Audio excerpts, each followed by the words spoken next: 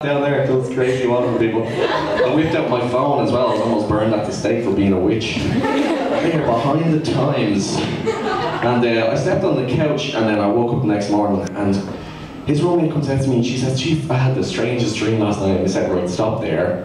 When are dreams not strange? Think about it. If literally being surprised that you had a strange dream is like being surprised you didn't win the lottery or something. Like, oh my God, guess what happened when I did the lottery today? What? Did you win? Nope. Thanks. Yeah, then, although somebody told me, Jesus, Sean, I had the most normal dream last night. I woke up and I went to work and pretty much nothing out of the ordinary happened. I'd be like, get help now. Psychopath, stay away from me. It's just checking out, that's right. We're on course, it's okay. You may have heard some people think I look like Seamus Finnegan from Harry Potter. How dare you? Have you seen him? Come on!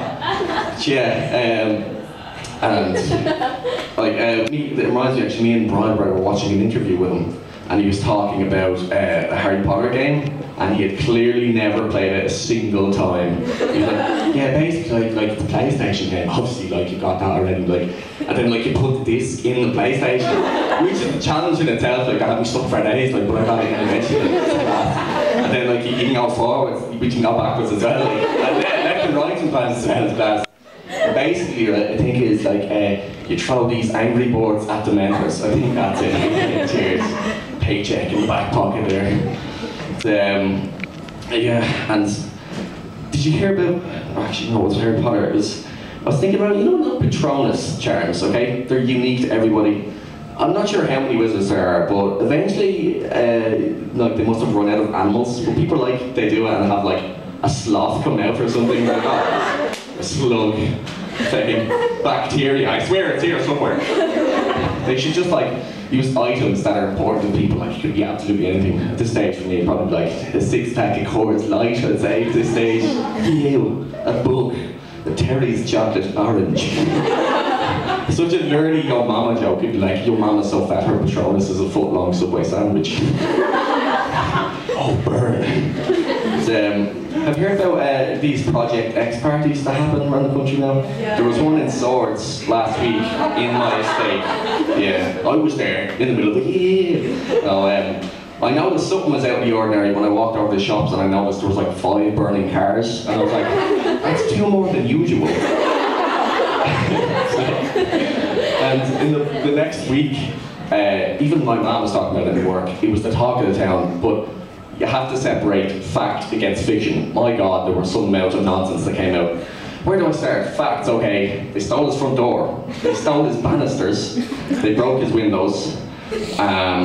First of all, how do you steal a front door and banisters? Where did they go?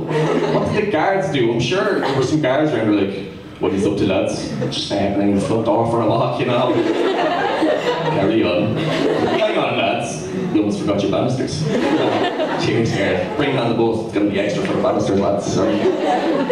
But what else? Then I heard they threw a lawnmower downstairs, which implies that they took the lawnmower out of the shed, brought it in the house, brought it upstairs just to go, throw it back downstairs. Kids today. What else? They boiled this goldfish. Yeah. And I know, it was like, by the sound of it though, I also heard they hung his hamsters, they drop-kicked his kitten, they attacked his dog. I was like, is he Dr. Doolittle or something with all these animals? Jesus. I think he drop-kicked a kitten as well. That is planned. It wasn't like, right, what are we going to do? We're going to roundhouse kick this. Quick dig, right, throw it up there, get ready. Down the stairs as well, just throw some down the stairs and things like that. I was always afraid, like, outside when I was doing that impression, stuck like that forever. Can you imagine? Oh my God. Hey, how's it going?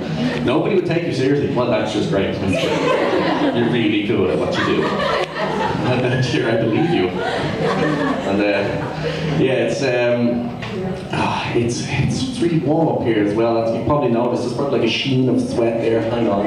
Oh God, my notes! No, it's okay. That reminds me, it's one time I had to go into 98 FM as well, because they wanted me to like maybe do some sketches on the radio for one of their shows.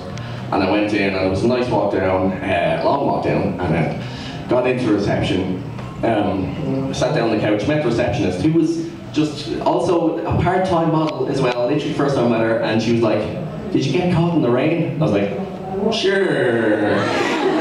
Here, how's the dishes? Like, thanks.